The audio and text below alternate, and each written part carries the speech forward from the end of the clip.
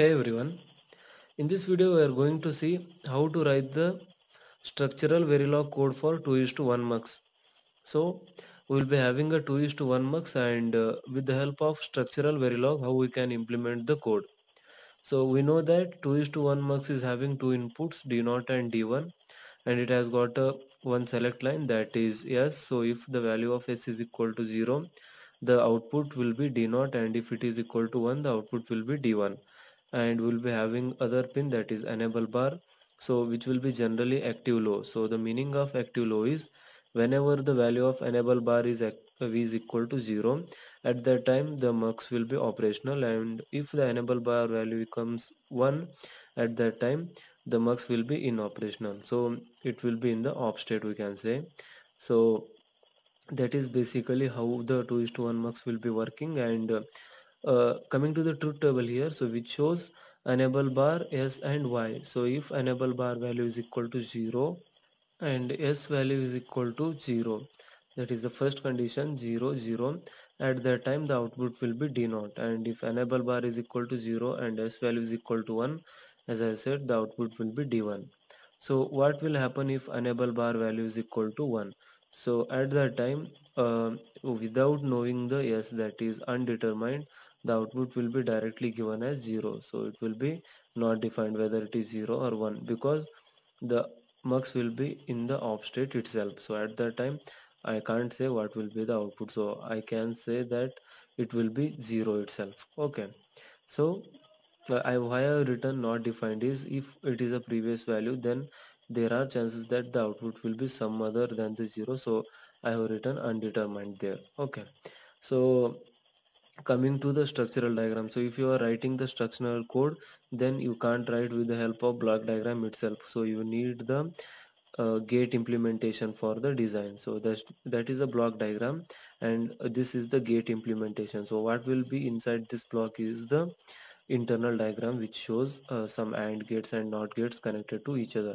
So how I written this one, so we are having two AND gates here, so that are basically for D0 and D1, and they are summed up together with the help of OR gates here. Okay, so this we have used the OR gate. So what are the inputs? Enable bar, S, D0 and D1. So D0, D1, enable bar and S are the inputs. So we have to use complement of enable bar and S because they are having 0 and the 1 value. So I need to take a NOT gate and complement or invert them. So enable bar, when it is inverted, will be getting enable bar which is 1 value and this is the 0 value. For S also this is 1 value and 0 value. D0 and D1 we don't need enable, that is inverted versions, because they are directly taken. Okay, so for D0 what we will be having is enable bar value should be equal to 0. So enable bar value should be equal to 0 and S should be equal to 0. So S is connected to its inverted version here, and D0 should be connected. At that time the output will be D0. So depending on S is equal to 0 means output will be D0 here. So these three I have given for this AND gate. So whenever this condition happens, the output will be D0, so D1 will be not coming. Okay, so because S value is equal to 0 here. So for next AND gate we will be having enable bar as it is 0, and S value will be 0 in this case for the D0, and for this case it will be D1, and the D1 will be connected to the AND gate, of course. So if this condition is present, that is enable bar 0, S1 and D1 is connected, at that time the output will be D1. So they are connected, so either of these D0 or D1 will be present, so they both can't be present at a time. Okay, so this is how a simple 2 is to 1 mux works. Now how I will write the structural verilog code for this one. So this is standard module we have to write, then give this user defined name, so we can write anything. So I have written mux structural 2, so yes for structural and 2 for 2 is to 1 mux. So that I can identify, or so it will be having some relationship with the program which we are writing. So I have to mention the input output ports here. So D0, D1, S, enable bar and Y are the input and output ports. So these four are the input ports and Y is the output port. So now I have to individually define what are the input and what are the output. So input D naught, input D1, input S, input that is output Y, and input enable bar. So I have written what are the inputs and what are the outputs basically. So note that they should be ending with a semicolon each and every line of this program. That is in Verilog we have to use the semicolon at each and every step. So wire means they are temporary variables which are used to store some value. So wire means I will be using them intermediate to get some work done. So they are temporary variables I can say. So I have defined four temporary variables I1, I2, I3 and I4. Okay, so now I have to take so I will be having enable bar as the input. So I want its inversion, so I will use a not gate here. So I have used a not gate already, so not n1. So you can name anything here, so I have named it as n1. So in bracket I have to write output and input. So this is a format. First we will be having output and we will be having input. So output for this one will be I1 and input will be enable bar.